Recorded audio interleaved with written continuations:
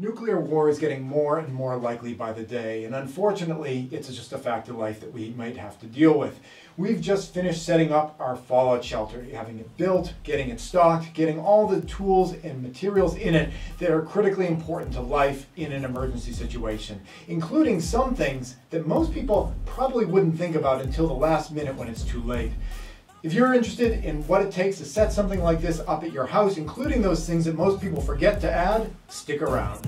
I love the chase and the hunt, and I set the pace when I'm running. I always take what I want and I always give it 100. Don't need a bank, no I'm funded. Play the game like it's nothing. I'm always thankful for something. Don't take for granted, stay humble. Now waiting, better believe in your mind, cause it's everything. You can mold, shape, find almost anything.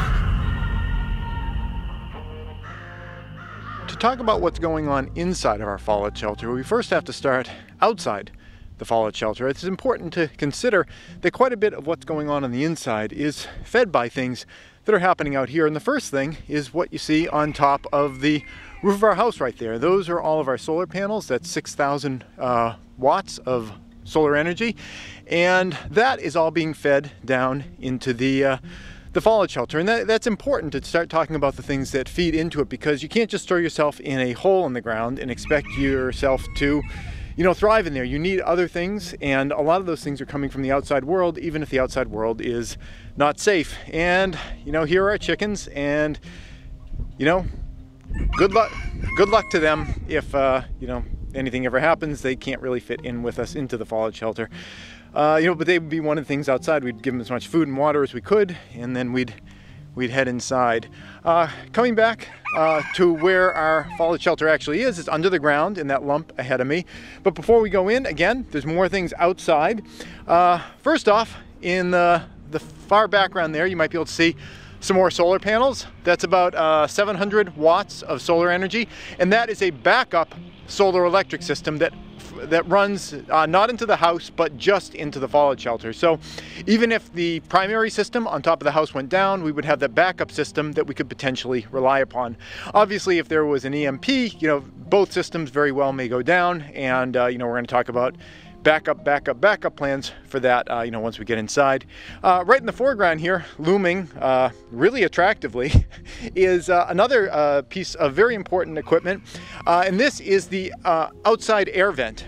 You can see a couple of black pipes that are going from the box up on top down into the ground. One of those black pipes goes into the house, and that is the source for our air exchanger, and the other one goes down into the root cellar. Now, we are only drawing from one at any one time, so we kind of close off the root cellar.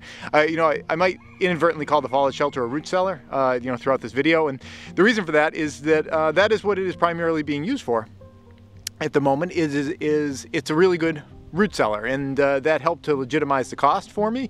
It was a fair bit of expense to build the thing, but knowing that we could use it as a root cellar, even if and hopefully if the unthinkable never happens, it would not be a waste of money to have invested in putting it together, because we can use it as a totally legit root cellar. So I might inadvertently throughout this video refer to it as a root cellar, but they are one and the same.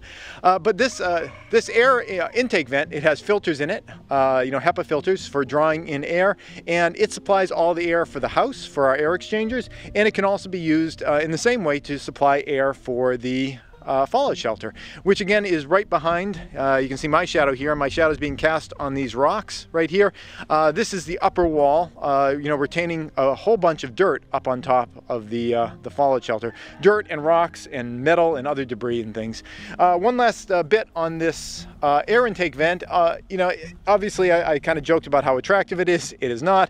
It's just got this big plastic tub on top. That's being used as a temporary roof. Eventually we're going to make something a little bit more attractive, but this is 100% totally functional, and it keeps the rain from pooling on the top of it.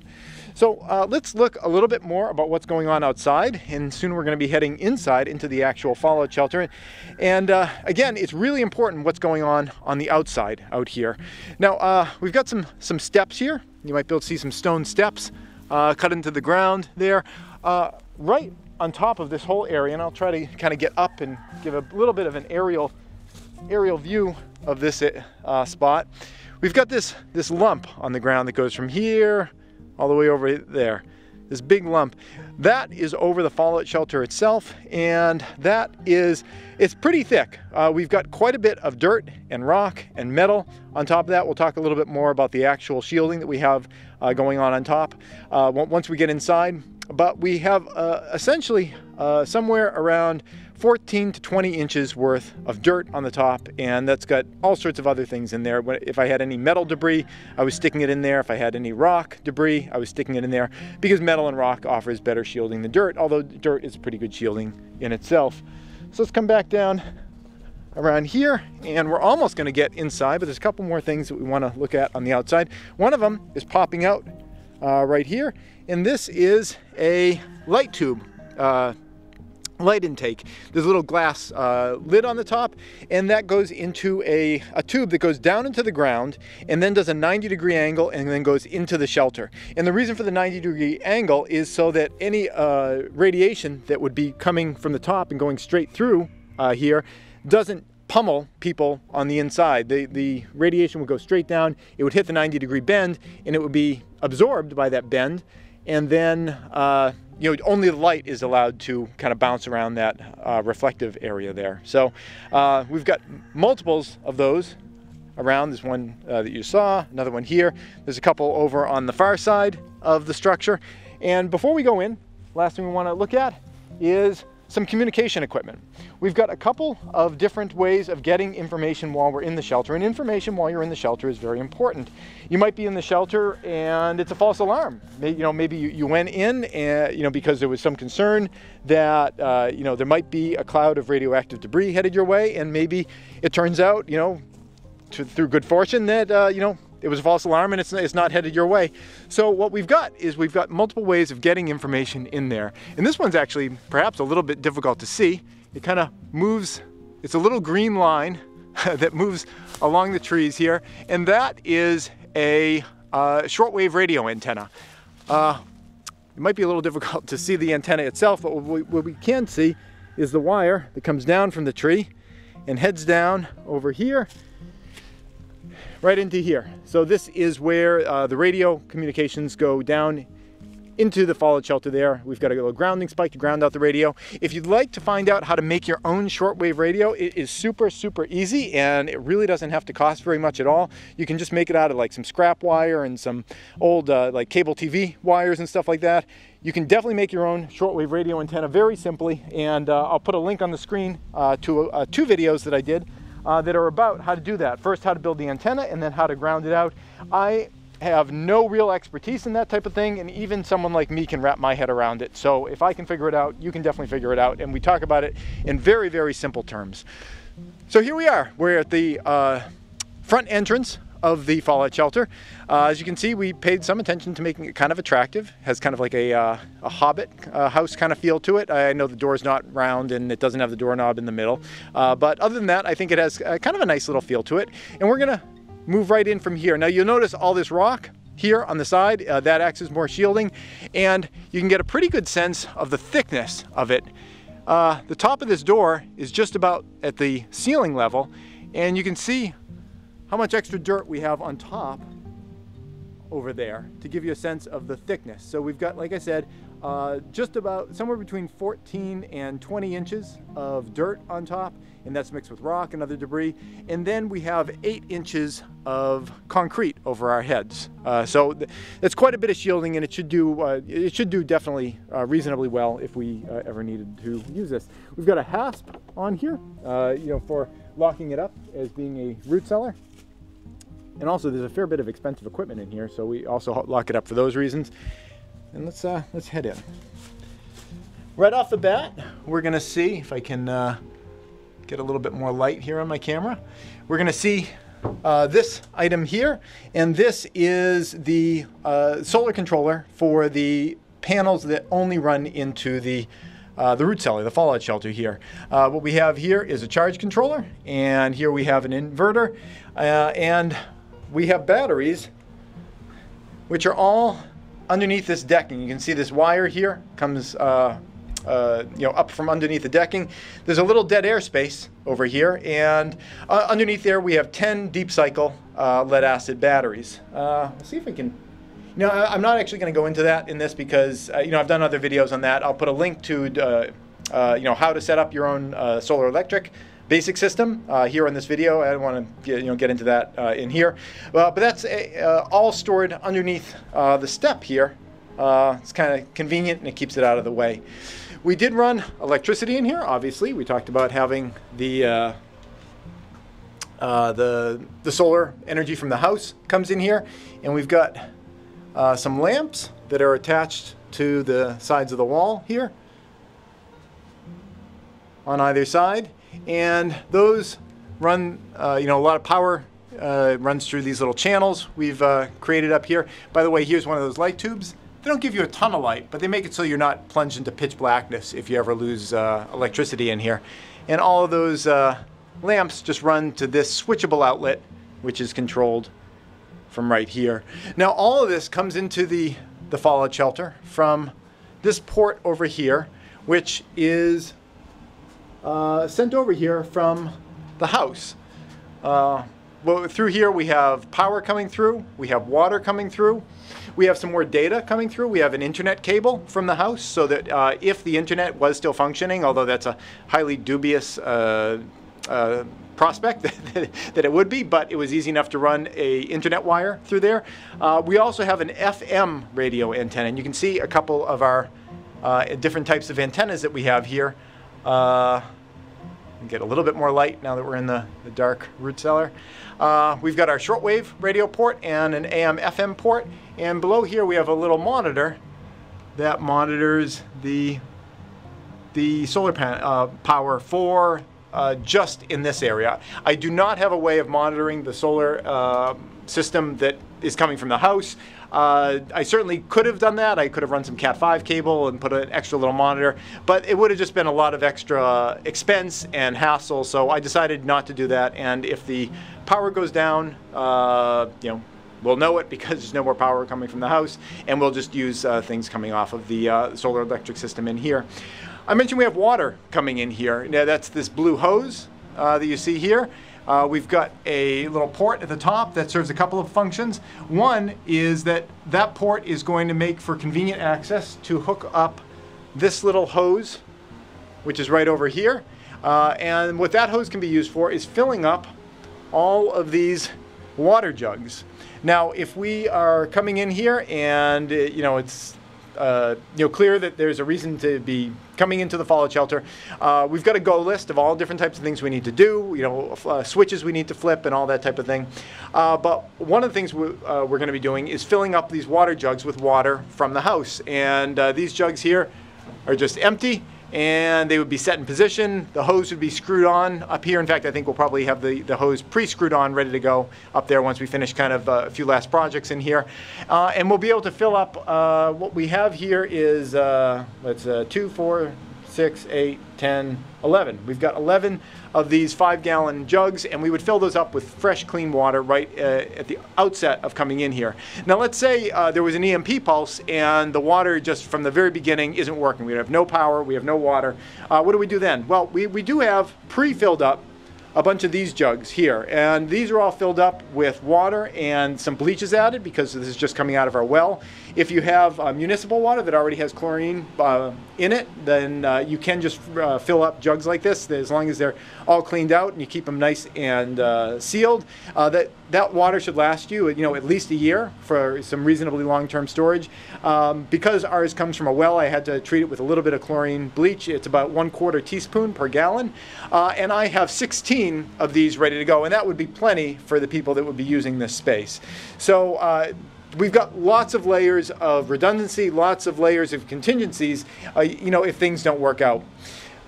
Right down here, what we got going on is a dehumidifier, and that's an important thing. If you're going to build a structure under the ground, there's a high chance that it's going to have a lot of water in it.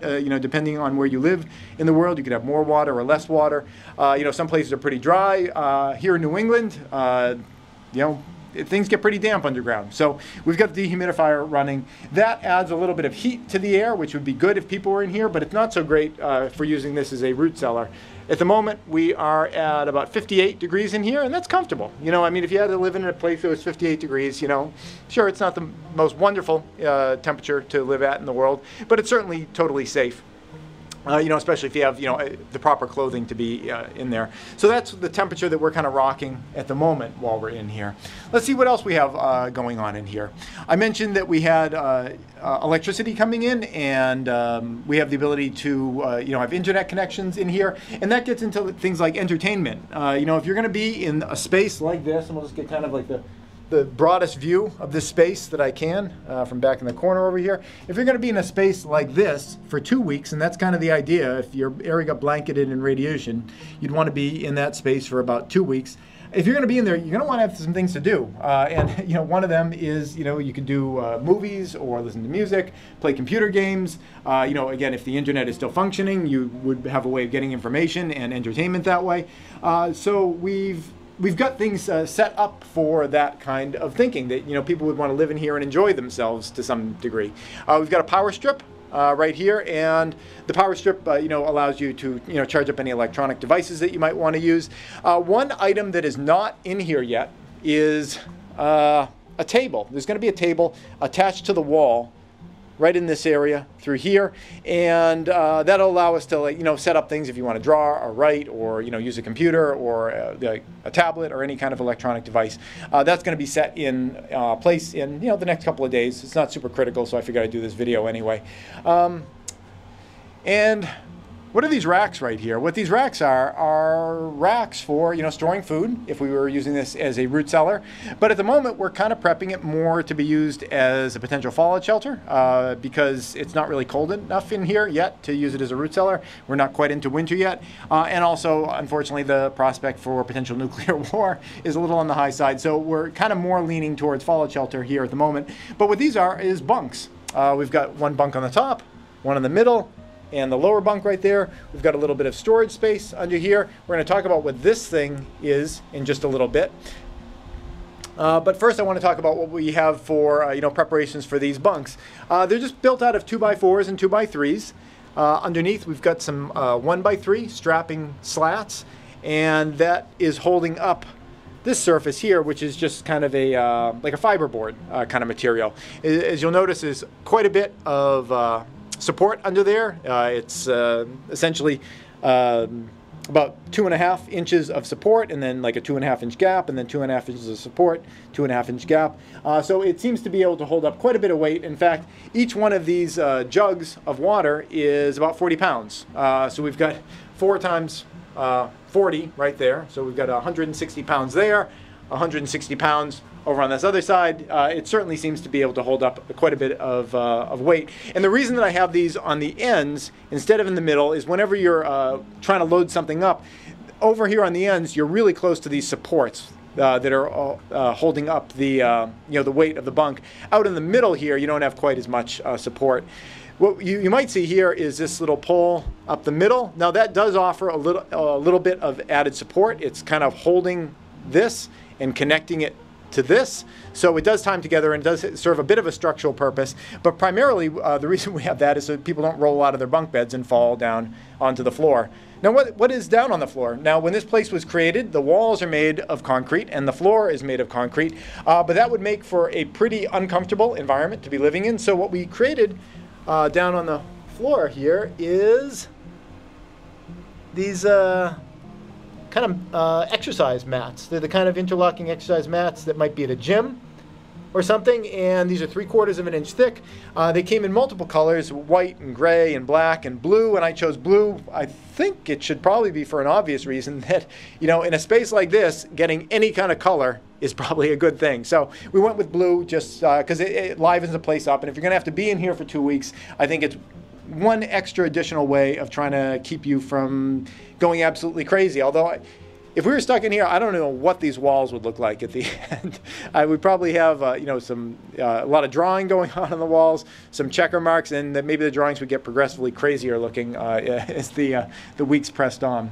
So what else do we have going on in here? I mentioned we want to be able to sleep in here. We've got a couple of mats right here. These are just roll-out camping mats, and we've got one of them for each of the little bunks. In additional to that, I have camping bags that would be brought in here, and on top of each one of these little mats, I've got little extra inflating camping pads that would go on top. So it should be a pretty comfortable surface to sleep on. I've slept on just the camping pads alone, and those are fine. And then if you're adding this extra kind of foam camping pad under it, it should be a pretty comfortable sleeping situation. We've got a box full of bedding, sheets, and blankets up here. We've got clothing here. We've got some books. Again, entertainment, important to have some kind of an outlet, something to do for those couple of weeks. I personally plan on writing the great American novel while I'm stuck in here. I'm kidding about that. We got other things over here. We've got notebooks, sketchbooks, crayons, pencils, pens, markers. Obviously, there's a kid involved here. That's why we got the crayons and the magic markers. Although, adults can do some pretty amazingly beautiful artwork with crayons as well. We're going to come to these shelves in a little bit, but first I want to kind of finish up over here. And there is one thing that is super, super important that we haven't touched on at all yet, and that is behind this little candy wrapper right here. What is that going on back there? This is an old candy wrapper from Halloween candy from a couple of years ago.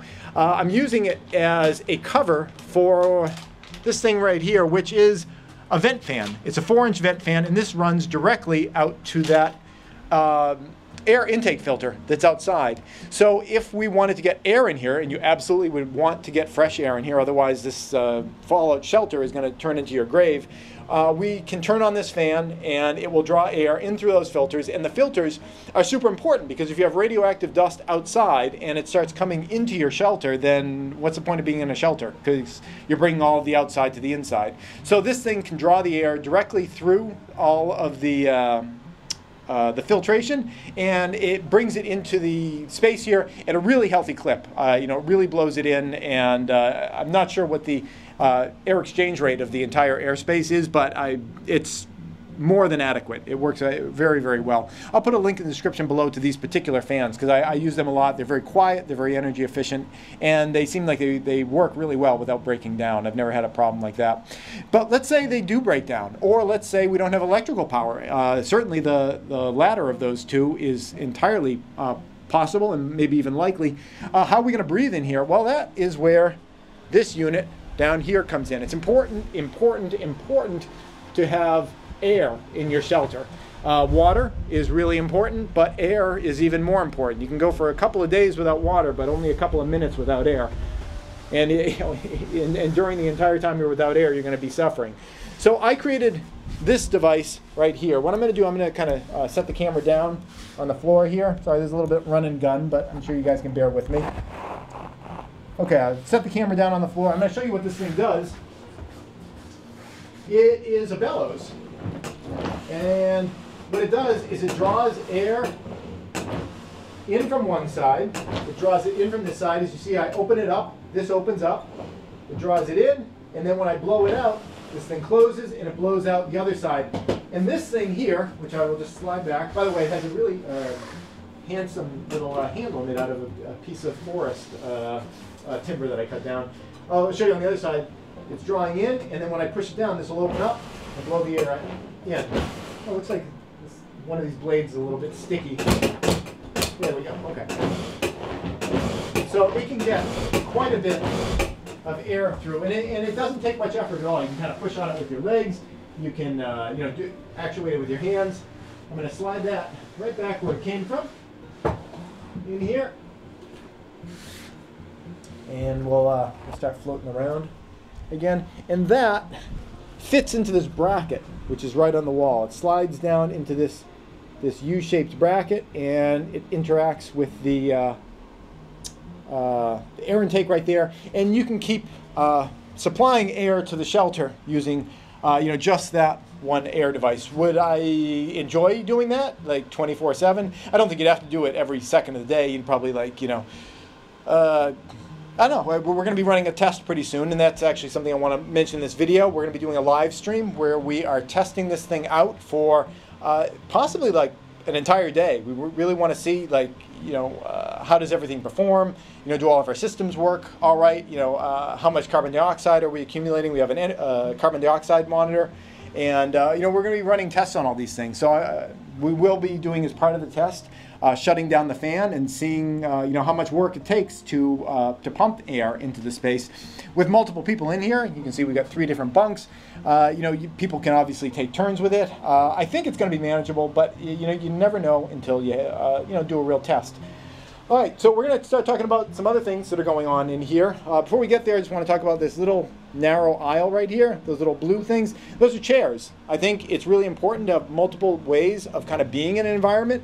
The space in here is, I believe these walls are 7 feet tall. I think these are 7 foot tall walls. So you can stand up pretty well. You can even kind of stretch your arms, maybe not stretch them completely out over your head. You can lay down in the bunks, and I think it's also important for people to be able to sit. So we have some chairs as well, just so you know, you don't feel like you are in kind of a controlled position and you can't you know, can't change your position. We've got an awful lot of food here, and I'll talk briefly about that towards the end. But before we get into that, I want to talk about some of the other things that we have in here in terms of supplies for, you know, our preparations in here. Although before we do that, there's one case right over here which is kind of important. This is a Faraday bucket right there. That has some important equipment in there. There are radios in there. We have battery chargers in there. All different types of electronic equipment that I feel are kind of important. We've got inside of that Faraday box, and that would tend to keep things you know, having a higher degree of likelihood that they would be able to survive through an EMP pulse, because even if all your systems go down, there are certain electronic equipment, like you know, little flashlights and things like that, that would be really handy to be able to keep, and that's where we have that stuff.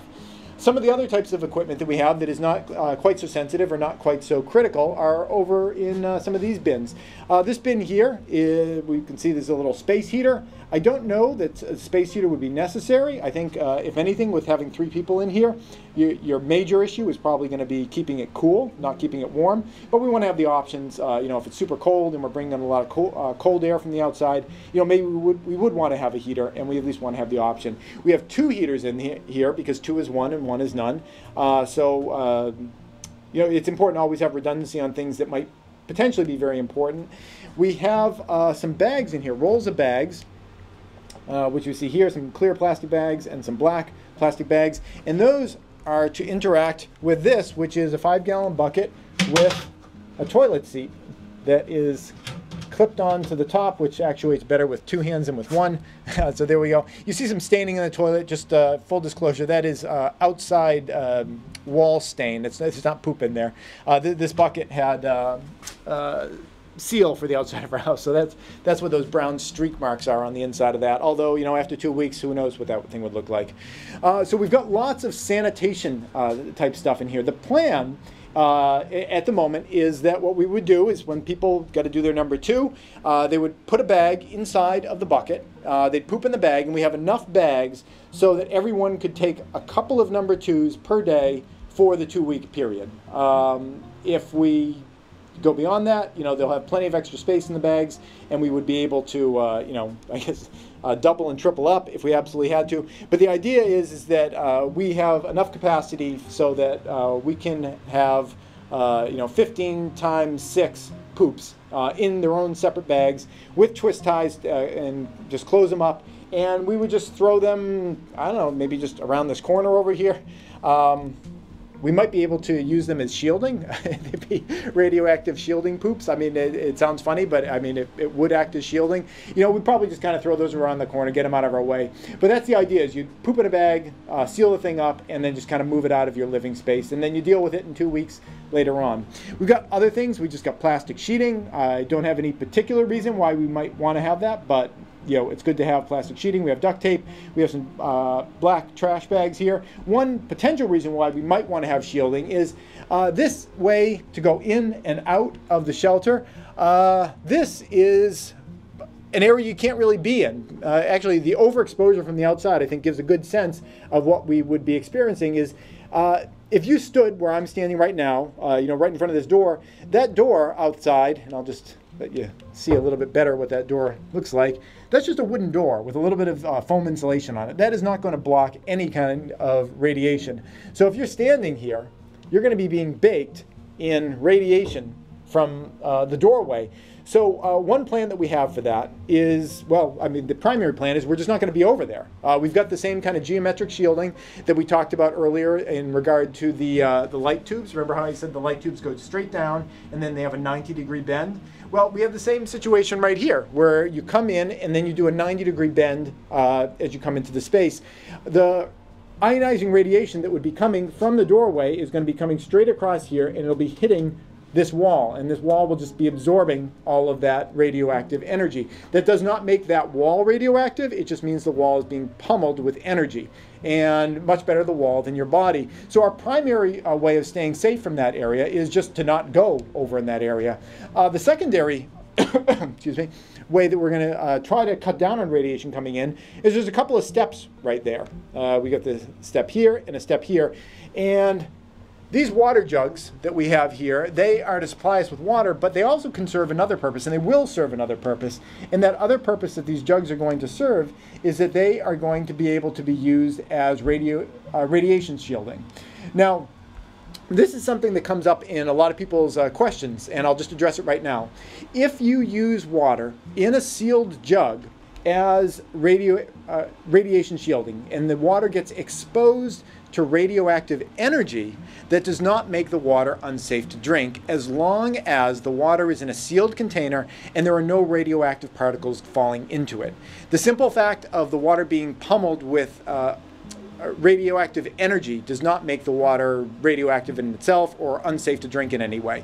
So what our plan is you can see these 5-gallon jugs, they kind of, they've got a little stacking kind of ability on the top. And the plan is that what we would do is we would just stack those things right on these steps here. We can make a wall, and I've kind of calculated out, we can do one wall of 12 jugs and then one wall of 9 jugs. There's going to be gaps all around it, but anything that you can possibly fill in is going to make your ability to reduce some of that radiation coming in a little bit better. And there are things here that maybe don't want to be hit with radiation, like these, try to get a proper exposure here.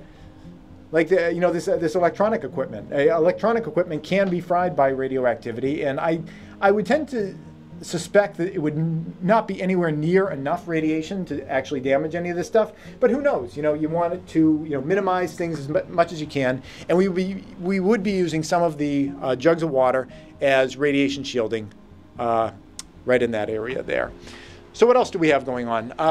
This whole story started by me discussing the idea of this plastic material. Well, the plastic material could be used to create kind of a barrier across this area. We could tape it up and make it so we're not having air kind of leaking into this area.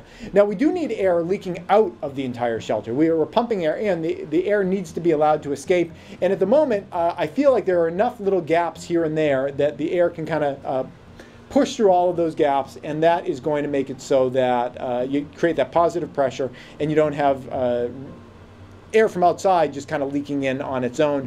But one thing that might come up is, like, what if one of us has to go outside during the emergency? I have no idea what that situation would be like, but I think it's important to prepare for that if that happened.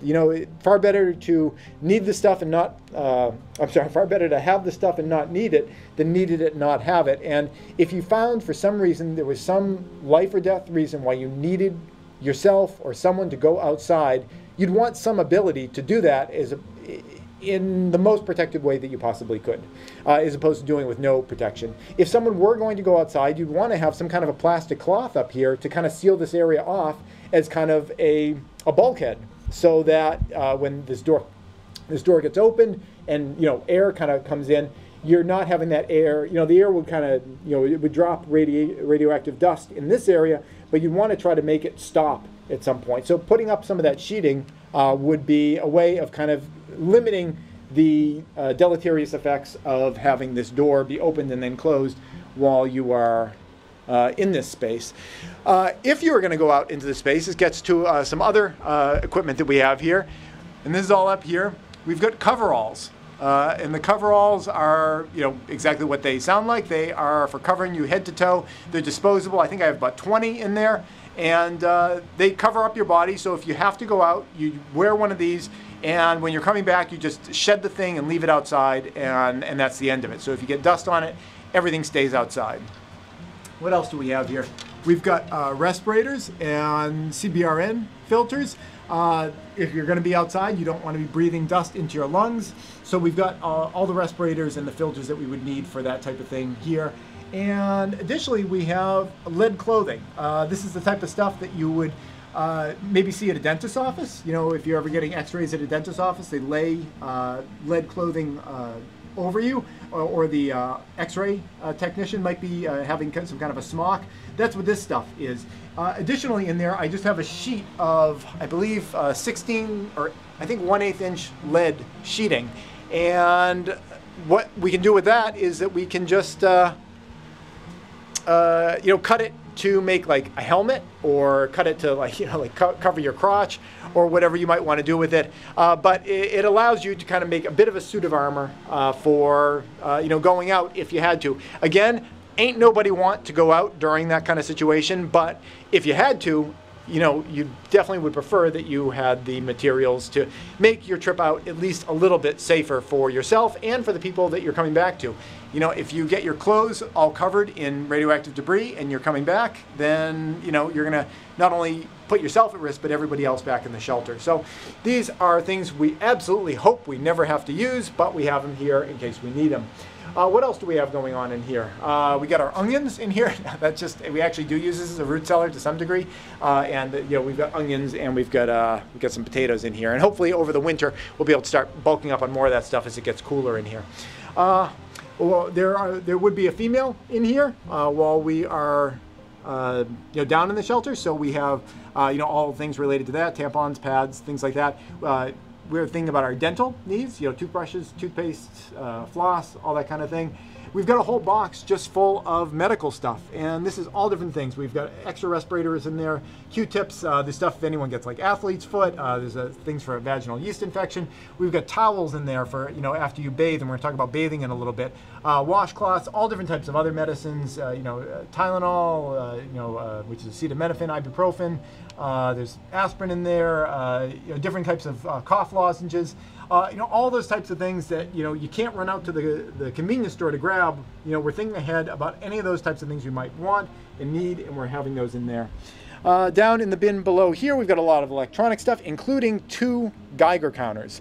Geiger counters are absolutely important to know what the conditions are like outside of your shelter.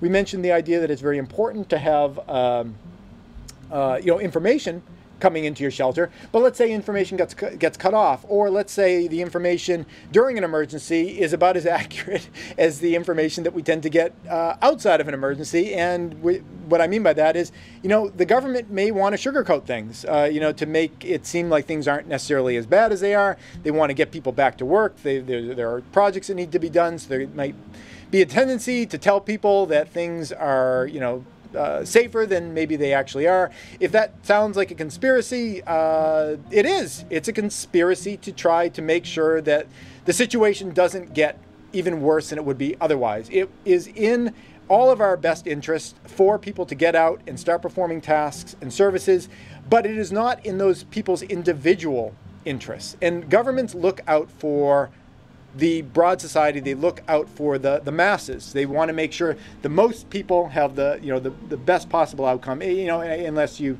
prescribe to the idea that they only care about their, you know, elite selves, and they have, you know, no interest in anybody else. But if you don't want to go down that particular rabbit hole, you have plenty of reason not to trust what the government is literally saying, because even if their interest is in keeping the society itself safe and people at large safe, they are not necessarily going to be releasing information that is aimed at you personally, your best interest. So if you want to know what the radiation level is in the area where you are, it would be really good to have your own Geiger counter. I imagine they're pretty expensive right now. I've had mine for quite some time, and I've got them sealed up in that little lunch box in there. It's its own individual Faraday box in there, and you know, they are there for us to have access to that information if information isn't coming over the airwaves, or if we feel like maybe we can't totally trust what's coming over the airwaves.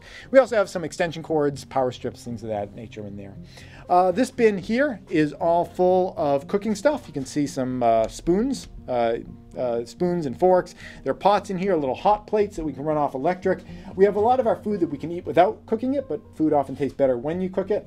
We've got cooking pots, cooking spoons, ladles, cups, bowls, serving things of all types in there. That's what we have all in that particular bin. We've got this cloth on the wall here. This is a shower curtain, and it's running on this little, can I see it? No, here it is. This little line here. I ran a line from one side over to the other, and it allows this shower curtain, eventually, I've got some shower curtain rings, which I can't find. Push comes to shove, we could always use twist ties. I haven't hung it up yet, but the idea is we can run the shower curtain across this area and create privacy for our bathroom area. So when people want to come over here, they can use the toilet without, feeling like they're on display. And also people can bathe, and we're going to talk about bathing in a little bit. The bathing area is going to be this area right here, while trying not to get too close to this corner because you do have radiation coming around here. But this area kind of over here is where the bathing would happen, and the shower curtain runs right across here. So you can kind of back right up to it. We're going to talk in just a moment about bathing. But first I want to kind of cover what we got on these shelves completely. What we got in here is more medication, and this stuff is specifically aimed at radiation sickness. These are things that we have in here. If someone gets exposed to radioactive material, that creates a physiological response in the body, and we have stocked up on lots of things to try to flush that out of their system. And when that's being flushed out of their system, it could be coming out in their poop, and that's another reason to get the poop out of your living environment. The poop could be radioactive if people have any of that stuff coming out that way. I'm inclined not to talk about everything that's in this box. It's super important, and I think that you should definitely know what's in this box, but I'm not going to talk about it in this video because Hoople's Cat did an excellent video on it. I'm going to put a link right here on the screen and down in the description below perhaps. So you can check out Hoople's Cat's video on everything that you should have in this box. He did a lot of research. He's got a great channel. He's a very reputable and reliable source of information. I would highly recommend subscribing to his channel in general, and specifically check out his video about these things, because these medications are the type of thing that if you get into a situation where you were exposed to radiation, you would be really happy that you have a lot of stuff. Some of the stuff's more expensive, some of the stuff's pretty cheap. If you don't have a lot of money, just get the cheap stuff. And maybe it would be nice if you could afford some of the more expensive things, but things don't always have to be all or nothing. Some of the stuff in there is just Tums or bentonite clay. Some of these things are really, really inexpensive, and even if you can't get some of the more expensive medicines, at least get the cheap ones, because those are going to do some good and they'll help you to flush some things out of your body, and better to be flushing out some of it than none of it. And the way to find out what you need in that bin is check out Hoople's Cat's channel. We also have a couple of heating pads on top here. These are just foot heating pads. Again, if it's cool in here, you could put your feet on those, and it's kind of a low electricity way of getting heat into your body. All right, over here, I'm going to jump to this side. These are obviously mostly food related, but we can kind of go through them a little bit here. And we do have something kind of related to radiation right here, which is ginger ale. Ginger ale is really good for nausea, and we've got a bunch of ginger ale. Actually, Hoople's Cat, if you happen to be watching this, we've got this here. The spruce beer is from Canada. I'm not sure. Maybe that was from your local store. A friend of ours was up there, and she grabbed us some of that. But the ginger ale is there for nausea. Ginger ale can make a huge difference in terms of feeling terribly sick or not feeling terribly sick. So we have plenty of ginger ale in here in case people do. The foods, well, I'm just going to kind of hammer through them really, really quickly. In fact, I think I'll kind of come back to here. We've got some cheese macaroni that is easy to cook, and that's many cases all the way back on the shelf. You can see how thick the shelf is, and it's cheese macaroni front to back over there. We've got some sprouting seeds. We're gonna bring sprouting trays in here so you can get fresh greens. That's super important. Behind there, we've got some protein powder. We have a bunch of protein powder containers. We've got Gatorade for replacing electrolytes. That's a great thing if people are not feeling well. We've got some black tea here. Again, it's a way of soothing people if they're not feeling all that great. Plus, I just love tea. Down on this shelf, we've got lots of canned fruits. We've got way more. I'm gonna beat you to the chase here. We have way more canned fruit in this fallout shelter than we would ever. My God, the diarrhea that we would have if we actually ate all the canned fruit in here. The reason we have so much in here is, again, we use this as a root cellar, and you know it's a place where we keep that stuff. So we have absolutely no worries of running out of canned fruit if we ever need to be in here for 2 weeks. We've got enough for 2 years probably. Got some peanut butter for protein in there. More protein. We've got cashew nuts. We've got some pretzels here. Behind the pretzels are Halloween candy. We just bought some Halloween candy this year. You know, because treats are important, you know, especially if you have a kid. It's just, you know, it's a mental pick-me-up. This whole thing, as you can see, is full of treats. We've got some gummy bears on there and lots of clothespins. If you are bringing bags of like chips or anything like that into your shelter, you want to be able to close those things up. So bring some clothespins so you can pin those things shut later on. What we've got here is this dried fruit. I think it's mango. Yeah, dried mango. Behind that, a bunch of Cliff Energy protein bars. We've got pasta. We've got pasta sauce. That's stuff that we can cook, you know, if we have electricity. Down here, I've got a whole gallon of rice preserved in there with a little desiccant pack in there. We've got some dried vegetable mix in there. Some bouillon cubes in here. The bouillon cubes are in this Mylar with a desiccant pack in there because if they're in a environment that gets moist at all, the bouillon cubes get all melty. We've got some ramen noodles, not the best quality ramen noodles, I'll admit to that. But you know, it's a nice warm meal if you you know, just need some food and kind of an emotional pick-me-up to have a nice warm meal. It gets everybody feeling better. We've got a lot of baked beans. This is 3 tiers of baked beans here. That's something you can eat unheated or heated. Either way works. What else we got down here? Here's all that canned fruit I warned you about. The entire, everything you're seeing here is all canned fruit. Way more than we would ever need, but you know, it's nice. There'd be no end to how much canned fruit we need. Actually, I lied. Not all of this canned fruit. This here is canned corn over here.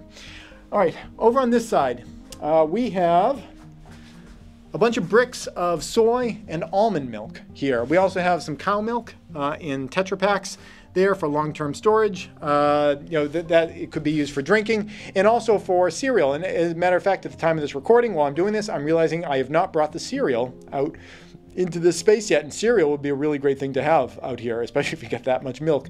So we'll be adding cereal to our pile here as well, and I thank you very much for bearing with me so I could have that mental light bulb go off in my head. We've got some more Gatorade. This stuff does not have to be mixed. It's already mixed with water. And a bunch of juice boxes over here. That's an awful lot of juice boxes, more than we would need. Again, we use this as a storage space, and I take those juice boxes with us when we go camping with my boy, and you know, we store them here. So that's why we have so many of those things. And the last thing to really talk about is just the toiletry stuff. I mentioned about how we'd be using the bucket over here. We've got toilet paper over there that's ready to go. If we ever lost water pressure, water pressure is going to the sink. Well, right now it's turned off, so I can't demo it for you. But we do have water pressure going to the sink. It has a little drain that goes out through the wall and goes into the drain around the slab underneath this structure. If we ever lost water pressure, what we could do is we could take one of those 5-gallon jugs, and this is a lid made to fit one of the 5-gallon jugs, and we could put it up on the shelf over here, and we could screw this into it, and we would get at least a little bit of gravity fed water from those jugs, because it's oftentimes just easier to wash up if you have like a little trickle from a sink instead of, you know, trying to pour water out of a jug onto your hands. You can be a lot less wasteful with the water, and it's, you know, just a more comfortable experience. So we would be able to use gravity to push some water into the system if we wanted to do that. And the last thing we wanted to talk about was just the bathing thing. I mentioned that we would be using this floor space right in here for bathing, and the plan for that is we have some very, very large plastic bags, and this is the last thing that I have to finish up myself. Is essentially what you would be doing is we're going to put the bag on the floor and make kind of a hanging device where you can pull the sides of the bag using some grommets on the bag up around you, and you'll take just a bucket or a pot of water that you warm up over the stove and just sponge off. Just use a washcloth and sponge off. The water will fall to the bottom of the bag, and then when we're done, we just would pick up the bag and and pour the entire bag, kind of awkwardly, probably take a couple of people, down into the sink. So that is our plan for bathing. And bathing is really important. You can't just not bathe for 2 weeks.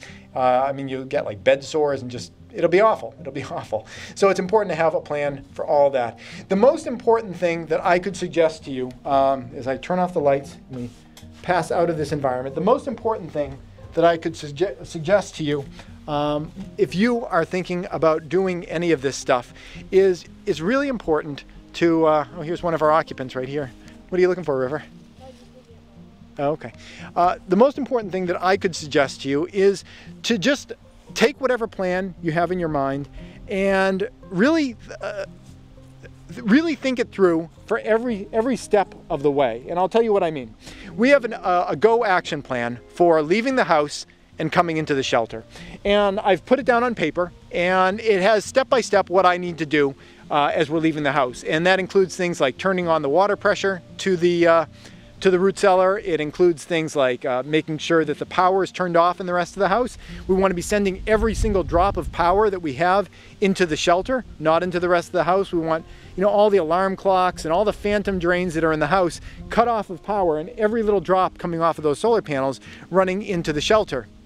Now that might seem a little bit weird. I mean, we can run an entire house off of those solar panels, but I'm afraid of being able to run just this tiny little shelter. Well, if there was a nuclear exchange, what's likely to happen to the skies is they're not going to be really bright and sunny like this. You know, we might have very, very cloudy days, and there's not perhaps going to be that much sun hitting the panels. So whatever little bit is hitting, you want that to be squeezing, you know, into the shelter here. But getting back to, you know, the idea of thinking these things through, one of the items on the list, like I said, is killing all the power to the house except what's being sent to the shelter. While I'm doing all those types of things, you know, River has things that he's grabbing. You know, he's grabbing his toys, he's grabbing his books and things that he might like. You know, Amber, who lives with us, she, you know, there's things that she's going to be grabbing as well. Let's say this thing happens at nighttime, and I'm there and I'm killing power to the house, and I kill all the breakers to the house while other people are still trying to pack up. That's going to be a problem. So it's really important to kind of think these things through in real time, and if it's at all possible, try practicing them. You know, try actually doing a dry run, moving through these things, and see, like, you know, if you make your own go list and you have tasks of things that people need to be doing, you know, make sure that it doesn't end up being a situation where everybody's all piling into the same room at the exact same time and, you know, people are banging into each other. One thing that we want to make sure that we do in the house is close all the windows, close all the blinds, and close all the doors in the house. The reason for that is you want the least amount of stack effect going on in your house, where the sun comes in the window, warms the air in the house, causes it to rise. It leaks out, you know, small cracks around your window frame around your house, and when the air is leaking out of your house, that air has to be replaced with other air from outside, and as that air is being drawn into your house, that's going to be drawing radioactive dust into your house with it. So to try to minimize how much radioactive dust is getting into our house, you know, one of the things we're doing is closing all the windows, closing all the doors, to try to make it so air is just not moving around inside the house very much while we're not in there. And one of the steps that we need to do in order to accomplish that is that we need to you know, close all those doors and close all those windows. But again, if this is happening in the middle of the day and all the windows, all the blinds are being shut, you know, people aren't going to be able to see in the different rooms. Or, you know, if people are closing all the doors and then people are still going in and out of all these rooms and they're reopening doors and then someone has to go back and reclose all the doors. It's all these types of things you need to kind of game out in your head and do them ahead of time, and you know, just do a practice run on it and just, you know, do kind of a sanity check and make sure that your plan is going to run smoothly. It doesn't take that much to kind of go through it. I mean, depending on how you want to look at it, it can kind of be like a fun sort of experiment adventure to work through the whole thing, and it can make everything just run a whole lot smoother. And I'm going to end the video right here, right in front of the garden, and the reason I want to end it here is because there's one last thing you might want to think about, and that is, you know, what are you going to do after 2 weeks? After 2 weeks, you know, you can emerge from your shelter, and the environment around you is going to be a lot less dangerous than it was. But it's not necessarily going to be perfectly safe. Now, one option that you might have is to leave. You know, this is a beautiful house that I've built here. It's a beautiful area. I would really hate to leave this area, but if I know that living here is going to increase the risk of myself getting cancer or my boy getting cancer, you know, we're gonna pick up and we're gonna go someplace else. You know, that sucks. It's a beautiful place. We'd really hate to, you know, lose our access to this place, but you know, that might be the best choice for us. But let's say there is no place to go. Let's say, you know, everywhere has been dusted and there really isn't a place that's particularly better or worse, or even if there are places that are better, maybe politically it's hard to go there because, you know, you become the new refugee, and, you know, we all see how refugees are treated in our world. Maybe it makes more sense, maybe it's safer overall, cumulatively, to stay where you are. And that's why I'm in front of this garden here. Let's say we want to keep getting food out of our garden.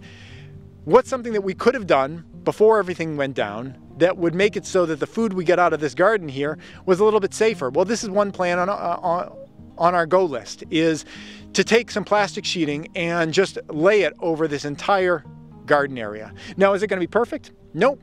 After we take up that plastic sheeting later on, is more radioactive dust probably going to fall into the garden? Absolutely. But will the food that we're pulling out of the garden be safer if during the peak of the emergency we had some plastic cover to try to keep radioactive dust from, you know, falling all over the entire garden area? Yes. And that is the key in emergency preparedness. It's not about making yourself, you know, absolutely 100% perfectly safe. It's not about living forever. None of us are ever going to live forever. It's just about trying to make it so you have more options in the future, better options in the future, and that your future outlook is better than it would have been otherwise. So start thinking now about things that you might want to do if you want to set up some kind of a fallout shelter situation for your family. The one that I've created here, I did many years ago, and I'm glad that we have it. I know not everybody does have that, but you don't need something like that. You can build your own kind of situation, either, you know, dug into the earth or with cinder blocks, or, you know, there are so many different options. I'd recommend Crescent Kearney's book, Nuclear War Survival Skills, for some basic DIY types of shelters that you can build yourself. But whatever you decide to do, you're going to get better results if you start thinking about it early and you have some kind of a plan in your head, instead of entering into this situation with absolutely no plan and, you know, you and your family just running scared with no idea what to do. I hope you found this video helpful. I hope you find it inspiring. The challenges that we are facing are really irritating. I really wish that the projects that I'm working on now were not the projects that I'm working on right now. You can see the chickens are right next to the house right there. If I didn't have to do all this SHIT related to SHTF, you know, the project that I would have been doing this summer is, instead of having the chickens right next to the house right there, I would have been clearing out a lot more of this forest and building their chicken coop right down there. And because of that, every morning at 4:30, my bedroom is right here and the chickens are right in here. They wake me up every single morning, and every single morning that I get woken up by the chickens, I'm always thinking, thank you, you know, geopolitical situation in the world for making it so I have to focus on things like, you know, digging a hole in the ground for my family to possibly have to use in an emergency versus, you know, doing all sorts of other projects that I'd rather do. Everything that we're facing right now, it is irritating, it can be frightening, but it's a lot less frightening if you have some kind of a plan if you have some kind of a plan in mind, and especially if you practice things and, you know, go over them ahead of time, because whenever you are prepared for things, they're going to be so much less traumatic than they would be if you weren't prepared. And we saw so much of that during COVID. People that were in the prepping community, it wasn't a big deal because honestly, the pandemic we were all preparing for was one that was so much worse than what we ended up getting in that case. So for preppers, it was kind of a cakewalk for a lot of us. But for people who had absolutely no preparation whatsoever, they still to this day have psychological scars on them from having lived through that. And we all lived through the exact same situation, and the only difference was some people thought about things ahead of time and had made some plans, and the other people didn't.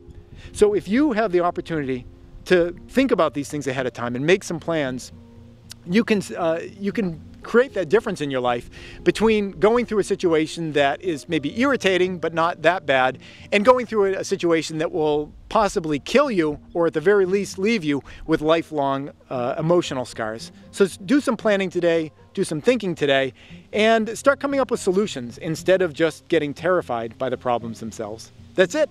Thanks for watching. This episode has been brought to you in part by Prescott Caliber Club and Jeske Defense Strategies. Prescott Caliber Club is a federally licensed firearm manufacturer and retail store specializing in firearms, survival gear, and producing great online content. If you want to thank them for supporting this channel, go check them out at PrescottCalClub.com. Please subscribe and tune in every week for new videos. And if you'd like to support this channel, you can do so through Patreon or PayPal.